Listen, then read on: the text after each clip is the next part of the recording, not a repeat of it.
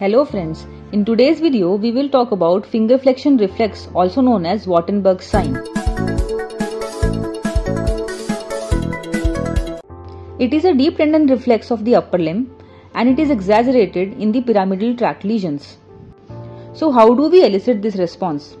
Allow the patient's hand to rest with the palm upwards and the fingers slightly flexed. The tip of examiner's middle and index fingers are placed across the palmar surfaces of the proximal phalanges of the patient's fingers. A sudden tap on examiner's fingers with the hammer produces slight flexion of all the fingers of the patient.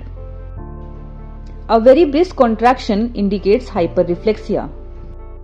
The root value for this reflex is C7, C8 and T1, and the nerves involved are median and ulnar nerves. The clinical significance is this reflex can help demonstrate hyperreflexia in the upper extremities, and the Hoffman and Trommer signs are pathological variations of this response.